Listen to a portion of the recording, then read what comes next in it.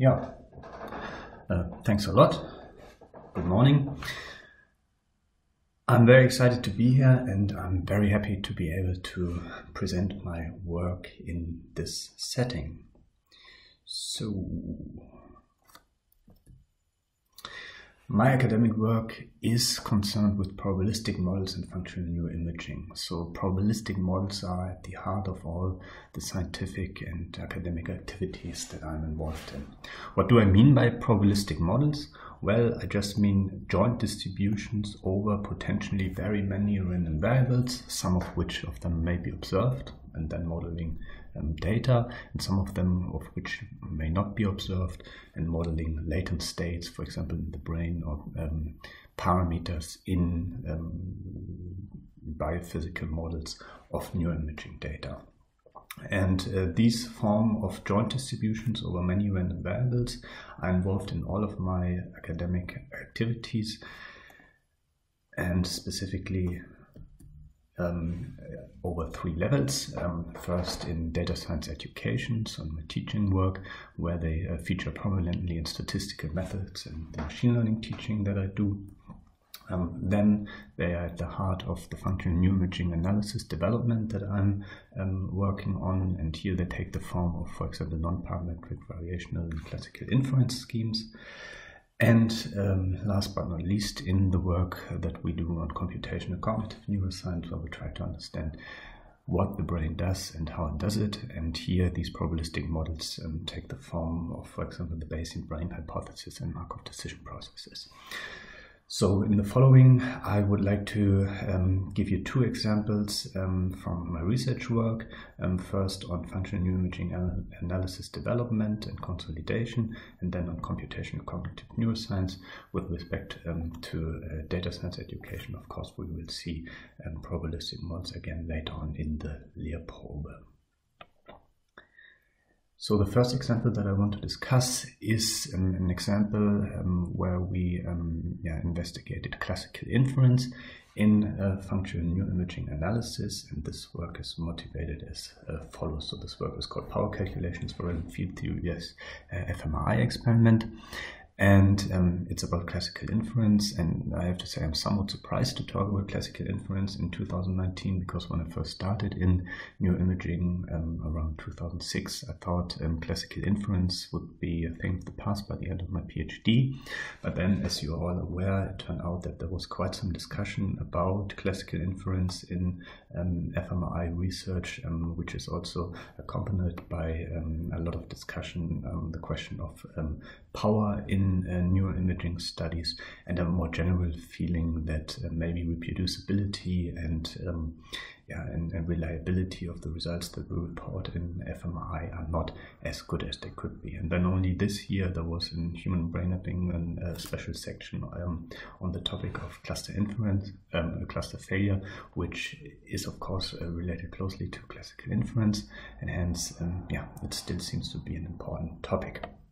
And our contribution here is to basically look into the question of power analysis in classical inference, because this is also demanded by many in the community.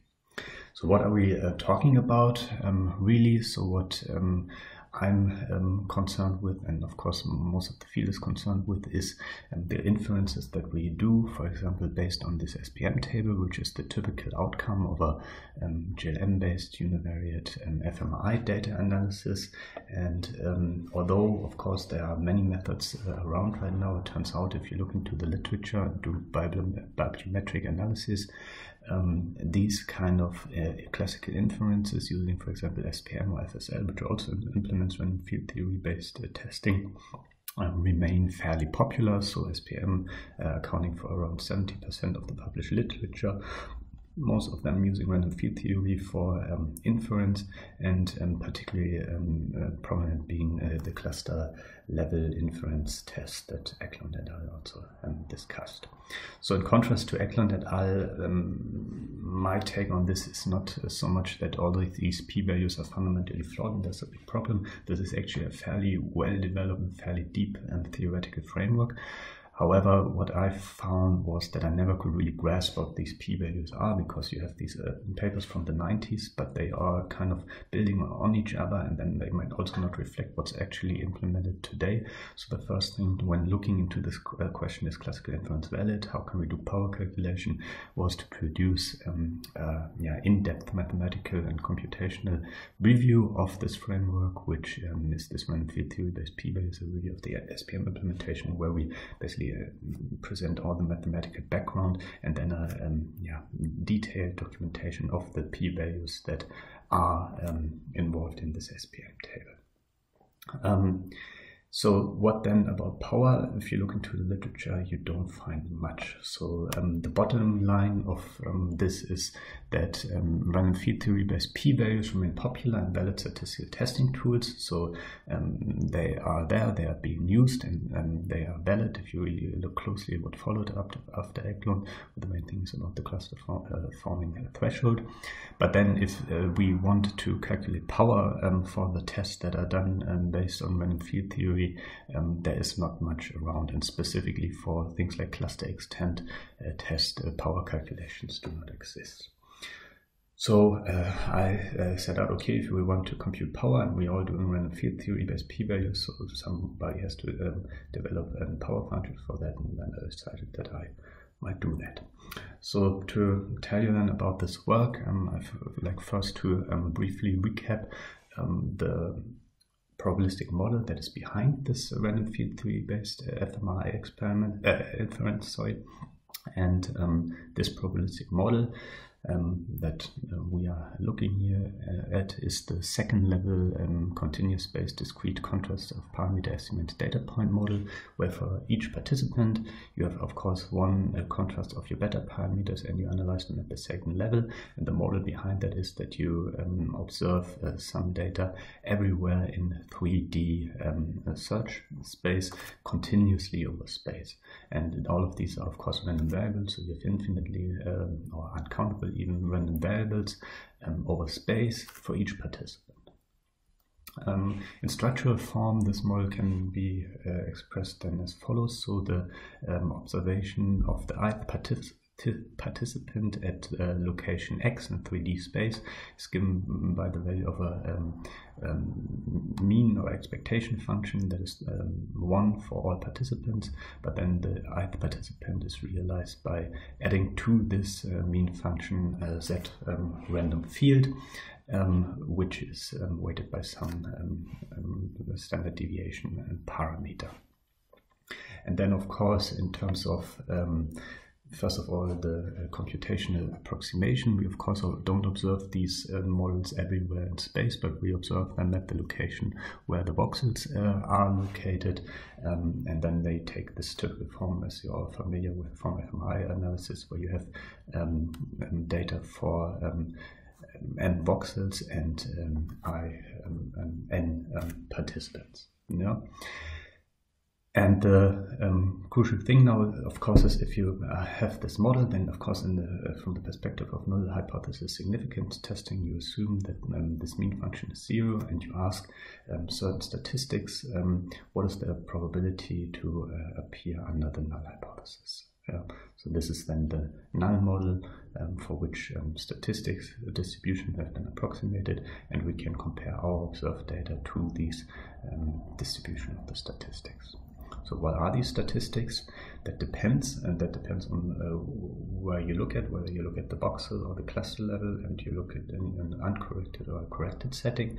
So in the single test scenario, when you're looking at uncorrected inference, then of course at the voxel level, these are the t-values, which are reported in the SPM table, and the probability distributions under the null hypothesis are given in this column. The cluster level, this is the cluster extent, which is evaluated based on a somewhat intricate algorithm, and their values and their associated p-values under the null hypothesis in a single test scenario are reported in this column of the SPM table. Now, of course, in fMRI, we're all aware of the multiple testing problem, and hence family-wise error-corrected inference is something that is very prominent. And the distributions for family-wise error-corrected inference result from the maximum statistic at the voxel level and the maximum statistic at the cluster level. So the question is, what is the distribution of the maximum over all possible t-values? What is the distribution of the maximum cluster extent over the observed clusters? And the distributional results for the observed data are then given in these columns of the SPM table. So that's basically the test that we are doing based on a statistical model. Now we want to talk about power. And of course, when we want to talk about power and evaluate the necessary sample size that we need to achieve a certain level of power, is that we first need to define power. And of course, we are all aware in the single test scenario where you have one null hypothesis and the complementary alternative hypothesis, that power is defined as the probability that the test rejects the null hypothesis if the alternative is true. And that's fine, and we all know this kind of power. In the multiple testing scenario, it gets a little bit more complex, and the reason for that is that we're of course now testing multiple hypotheses here, M hypothesis, so the number of voxels, for example, and these null hypotheses in the multiple testing scenario, we test multiple hypotheses, and we partition the parameter space many times into null hypothesis and alternative hypothesis. Now it can be that some of these alternative hypotheses are true, all of them are true, or none of them are true, and basically the model under which we evaluate power can varies with the number of true alternative hypotheses. Based on this notion, we now we also need to think about the test, which also of course can be either which can also either detect all of the true alternative hypotheses, only one or so. So we have to be a little bit careful there. And some useful notions of power in a multiple testing scenario are minimal power, which is the probability to detect at least one of the true alternative hypotheses. So that's basically if you have you test 1,000 hypotheses, in reality 500 of them are the alternative hypotheses are true, and you detect one or up to 500. What's the probability for this? This is minimal power.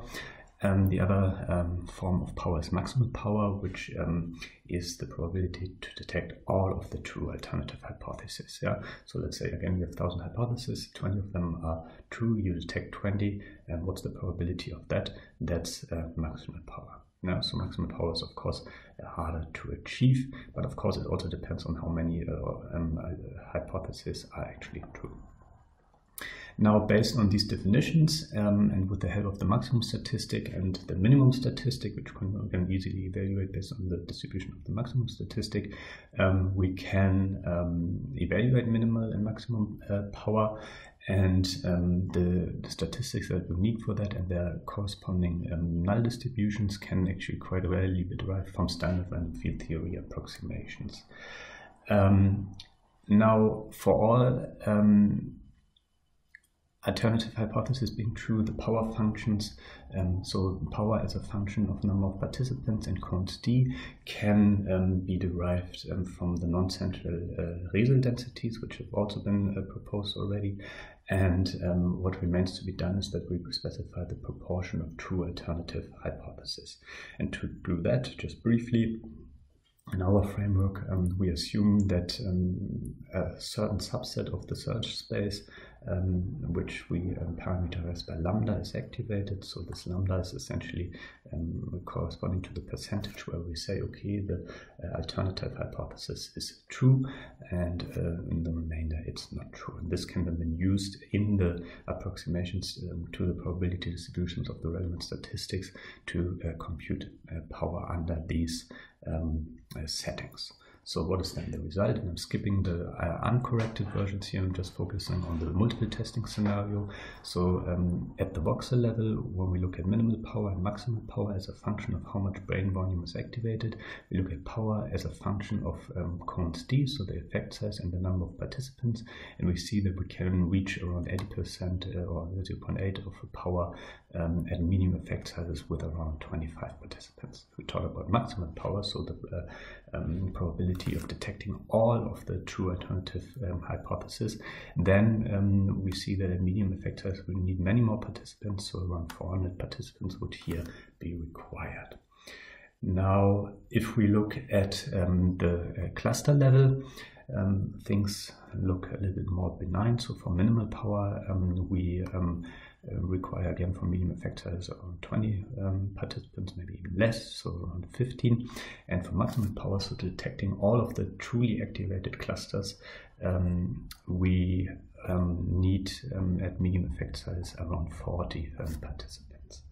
And of course, these power functions are parametrically dependent on many things. So one thing is here our lambda parameter, and there are other things that play a role. Of course, the alpha level plays a role, so the significance level, the cluster forming threshold, the smoothness, all of these play a role, but I'm not discussing them right now. I'm just showing you one example where we basically bias corrected the effect size estimate from a cluster that we have in a pilot study based on the effect size estimates by Goethe et al. And then if we ask how much participants do we need to achieve 80% of power, we find that at the voxel level, for minimal power around 18, for maximal power, as we've seen previously, around 380, and at the cluster level minimal power around 12, and cluster level maximal power around 40 to 50. So, what's the summary of all of this? First of all, random field theory-based tests remain popular in neuroimaging. We require power and sample size calculations for random field theory-based tests because there haven't been much around. We also actually put in positive predictive value calculations, which Ioannidis likes a lot. I haven't discussed that at all. When we talk about power in multiple testing scenarios, we really have to be careful to distinguish different kinds of power. There is not just the power that we all know from our undergrad statistics. There are multiple types, and we have to be quite careful. So we developed power positive predictive values for uncorrected and corrected voxel and cluster level inference as implemented in SPM. We use the standard statistic distribution approximations, and we introduce this partial alternative hypothesis scenario. The bottom line is the maximal power at the corrected cluster level can be achieved with 40 to 50 participants. Good, so that was the first part of my talk. Let's see that we go on here. Hello.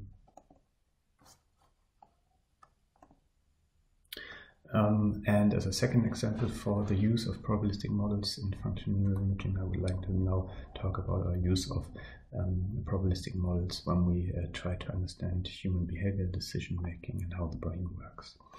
And this line of work is very much inspired by mass levels of analysis, which you're all familiar with, of course, where we distinguish a computational level that asks what is the problem, an algorithmic level, how can this problem be tackled, and of course the implementation level, how are these algorithms implemented in our case in the brain. Now, of course, this is very familiar. What we are claiming and what we build our work on is that we can actually address the computational level if we formulate partially observable Markov decision process type models. So we have a language to specify what the problem actually is, and then we can, once we have specified the problem, actually tackle this using ideas from Bayesian inference, dynamic programming, and reinforcement learning, which of course have inbuilt the idea that something like Bayesian inference might happen in the brain, which is just a Bayesian brain hypothesis. We'll come back to the implementation level later.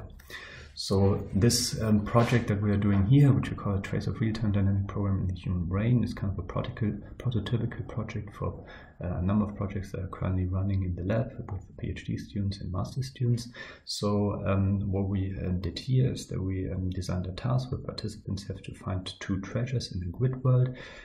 here shown from a bird's eye view. The crucial thing is that participants do not see this task in this way, but they see it from a first-person perspective, where they see where they are, and then importantly they get some noisy observations of or noisy information about where the treasures may be. So they observe these observation bars, and they can be light or dark, with a certain probability to come out light and dark depending on the distance and the direction of the treasures. And then people are supposed to make a decision, and their aim is to recover the 2 targets in one attempt, and in each attempt they start in the upper left corner. They have a limited number of steps, which is related to the optimal path length to discover the treasures, but not identical, so that is decorrelated. They are supposed to perform this task. This is an actual experiment, so we recorded simultaneous behavior and fMRI data from 9 participants, and because a lot of these task components are sampled online, for example, where the treasures are, what the optimal path, which then determines what the optimal path length is, and that will basically deviate from the optimal path length. We investigate the task statistics and see that basically we have roughly a uniform distribution over all possible settings. Now, to work with this task from a computational cognitive neuroscience perspective, the first thing that we always do when we have such a task is that we specify the computational level. What is the problem, using a task model, where we then use concepts from the theory of partially observable Markov decision processes. So we specify essentially a number of sets that capture the structural components of the task, and a number of probability distributions that capture the dynamic aspects of the task. So for example, we need to specify a set of task states, in this case the agent position and the participant position in the grid and the treasure positions, and or the actions, which in this case are state dependent, because people at the edge of the grid would have other possible actions than in the middle. Importantly, what we of course need to specify is how people or how agents switch from state to state based on their actions, and how these observation bars come about based on the current state and the likelihood function. So that's always the first thing that we do in many projects, to develop a task model, and then based on this task model we can tackle this task model using different algorithms, which we call artificial agents, which are of course a form of artificial intelligence. And what these artificial agents are, of course, just MATLAB objects that interact with a MATLAB task object. Another way to view them, of course, or what they implement are trial-by-trial information update rules. So they basically observe their current location, and if they observe a target, and of course they need to somehow with the light bars need to make some sense of that. In addition to basically updating the information about the entire task configuration, they allocate action valence on each trial. So each time they need to basically decide how good is one of the possible actions, and then to take the one that they think is best. And of course, our agents that we develop are used by us as behavioral models. So when we use them, we design a set that kind of implements different possible strategies that participants may use. So in our case here, we use belief state free agents that implement uniform random choice or a simple follow the light bar heuristic, and belief state based agents that form a representation of the task and do a simple one-step look ahead, and may also have some information seeking. All of these belief state-based engines are, of course, sequential Bayesian learners, so they update a state representation based on observations. So I'm just, of course, giving you one example of an agent. So this agent here is belief state. So you can see this agent 5 or A6. You can see here the state, the location of the agent, the location of the treasures, and the agent moves through the grid. When it's interacting with it, it makes observations, so these light bars, and it builds with these, based on these light bars, and of course the likelihood function, it builds up a representation of where the treasures are over steps. Now it also needs to make a decision on each time point, and the decision that is here being made is based on a belief state weighted L1 distance minimization. So basically it considers for each possible action the distance that remains to a treasure, and weighs this distance with the belief that there is a treasure. So a treasure that is very close and that has very high probability to to contain a treasure is favored and then preferably chosen. Now we simulate these agents and, for example, see that a different agent is actually quite good in solving everything. Our random choice agent is not good at all. But we, of course, not only simulate the agents, but we then embed them in a behavioral model where we do maximum likelihood estimation using standard procedures. And of course, we also study how well we can recover our models based on simulated data and our parameters. So what do we get? So in terms of performance, we see that, for example, our belief state-based agents are actually quite good. A purely information-seeking agent is not that good, and our heuristic agents are also not that good and fairly comparable to the belief state-based agents to participant behavior. If we do a formal model comparison, we find that our A5 model, which is not a perfect model, but is best in explaining the participant data. Now, finally, we of course are, because this was an fMRI experiment, we are also interested in the neurocorrelates of that. So we use a standard fMRI, a computational fMRI approach, where we correlate internal variables of the winning model with the fMRI data, in our case the belief update and the belief evaluation. So this would be the Caylor variance between two adjacent belief states, and the evaluation in terms of the action. And for these regressors, of course we have a number of control regressors in there, but for these regressors we find that Bayesian surprise of belief state updates more strongly correlates with areas in the frontal-parietal network, while the action valence that of the chosen action actually correlates more with activity in the ACG.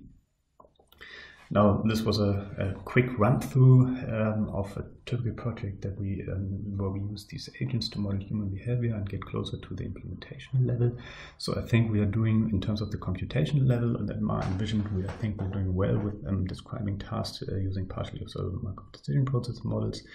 Of course, there's no limit to imagination in terms of the algorithmic level. Of course, we are strongly influenced by Bayesian inference, so we have this in our model sets. Finally, I think where we are not that far as we would like to be is the implementation level. So we have these correlations with in terms of computational fMRI, but really we don't have a model that, based on neural constraints, explains how a specific algorithm is implemented. And this is then, of course, something that will relate to our future work. So very briefly about what we envision to do in the future in terms of research.